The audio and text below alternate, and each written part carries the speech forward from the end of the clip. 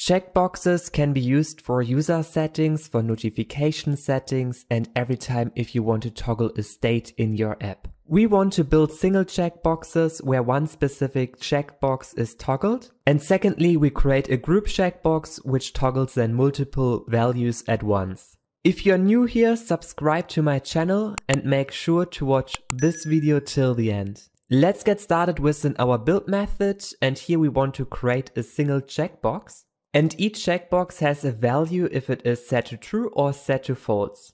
And therefore we put within our state a boolean flag inside, and this flag we simply put to our checkbox. And secondly, you need to implement the onChanged handler where we get then every time the new value of our checkbox. So if we click on it, then this value is true, and we want to set then this value inside of our state. And with this we update then this value, which is the value of our checkbox. And secondly, you need to wrap here the set state around so that the UI gets updated. And now we can try it out. I click on the checkbox, it is checked, and if I click again, then it is unchecked.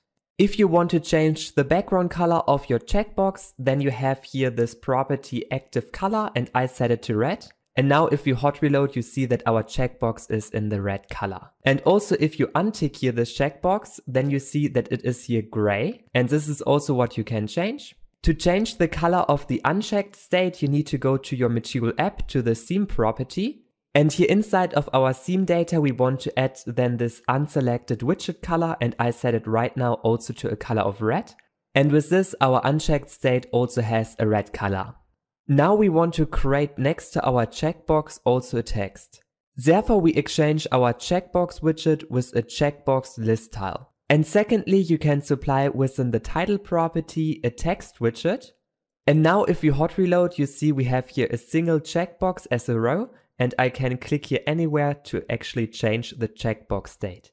If you want to display the checkbox here at the start, then you can also simply go to your checkbox list tile, and here you have this control affinity property, which you set then to leading. And now if I hot reload, you see that the checkbox is going to the start. Furthermore, we want to create here multiple checkboxes and also a master or group checkbox with which you can toggle multiple checkboxes at once. Therefore, we create a new class CheckBoxState, and here inside we have basically two fields, the title and the value, and the title is then every time displayed here, and the value is then if our checkbox is ticked or if it is not ticked. Back in our main file, we want to create then a list of these checkbox states.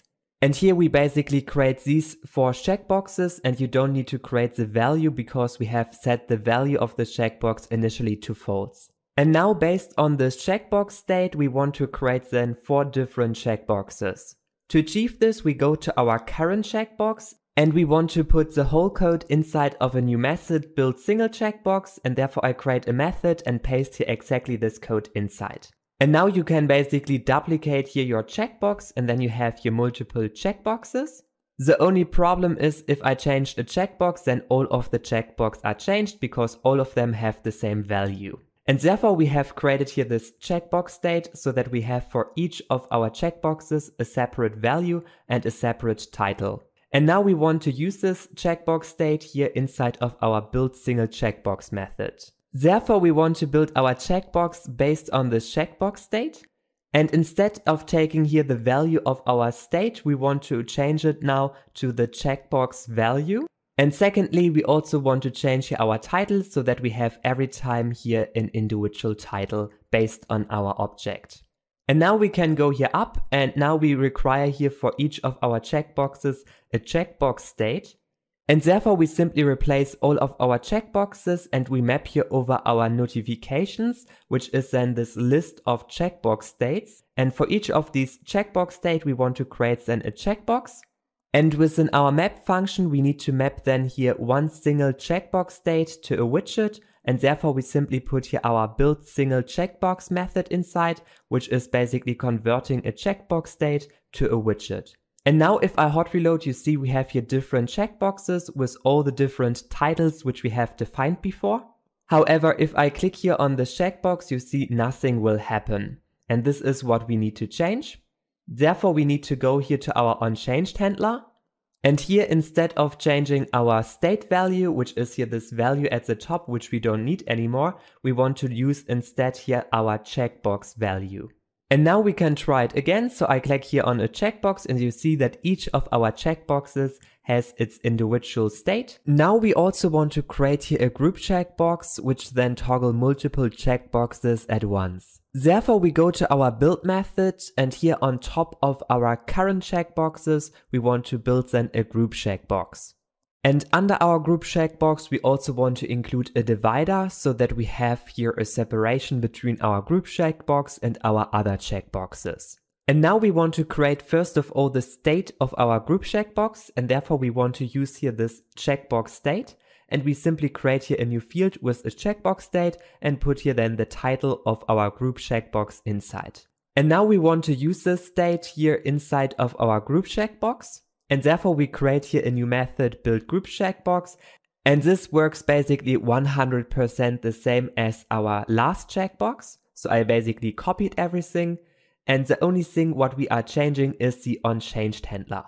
Therefore, let's add here also this onChange property, and here we create then a new method toggle group checkbox, where we get then the value of our checkbox on which we have clicked. And with this, we have here this group checkbox at the top. The only thing what we need to do is to implement the functionality of it. Therefore, let's first of all check here that our value is not null. And if it is not null, then we want to put here this checkbox value inside of our checkbox state of this group checkbox. And to make this work, you also need to wrap the set state around so that the UI gets updated every time if you click here on this checkbox. And now you see that we basically toggle here the state of this single checkbox. However, what we want to accomplish is if we click on this group checkbox, that then all the other checkboxes are also checked, or if we click again on it, that all of them are unchecked. To achieve this, we simply go to our toggle group checkbox method, and here inside we want to set then all the notification checkboxes. And like you remember, this is then this list of all of our notifications which are displayed here under it. And now we want to simply change here the state of each of these checkboxes. And therefore we get here each of these checkbox state, and we set then each of these checkbox state values to the value of our current group checkbox. And this is everything what we need. So if I click here on this group checkbox, you see it is checked. And if I click again, then everything is unchecked. The only problem is if I click on this group checkbox and then I click here on one of the single checkboxes, you see that this is not unchecked again, and this is what we need to change. To fix this, we go to our build single checkbox method. And here every time if we then click on one of our single checkboxes, then we actually want to also change here our master checkbox. And like you remember, our master checkbox is here this field all notifications, and our other checkboxes is this field notifications. Therefore, let's go back to this onChanged handler of our single checkbox, and here we want to change then our all notifications value, which is our master checkbox value. And we want to simply check here if all of our other checkboxes have then a true value inside. So all in all, this checks here that all of our notification values are set to true. So basically you can also write here true, and this means exactly the same. And if everything is true, then also our master checkbox is true. However, if we then deselect here now one of our checkboxes, then this is here false, and then also our master checkbox will also have the state false and is untoggled. And if I click again on this single checkbox, you see that our master checkbox is again checked. And with this, you have learned how you can create here single checkboxes and also a master checkbox or group checkbox to check multiple values.